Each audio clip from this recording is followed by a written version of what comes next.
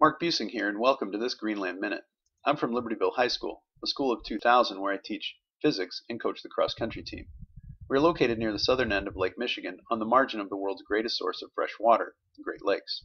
In April, I'll be traveling from Libertyville High School to Greenland, an autonomous country within the Kingdom of Denmark. With an area of 2.1 million square kilometers and a population of 56,000, it's the least densely populated territory in the world. The ice sheet, the second largest on the planet after Antarctica's, covers 81% of Greenland. If it melted, sea level would rise about 23 feet.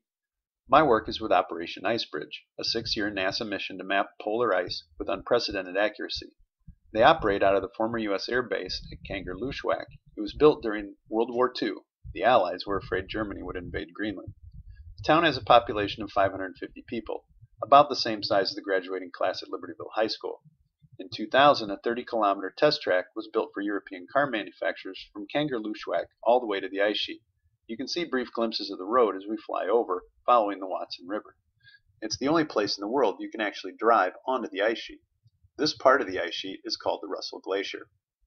We'll turn around and head back to Kangerlussuaq, where we'll follow the 190-kilometer-long Kangerlussuaq Fjord out to the ocean.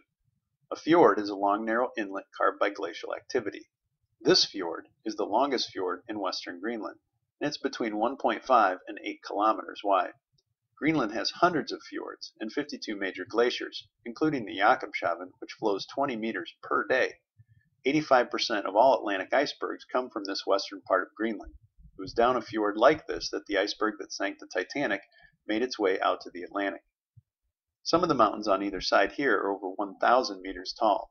For comparison, Yosemite Valley in California is only 13 kilometers long, and mountains rise about 900 meters above the valley floor.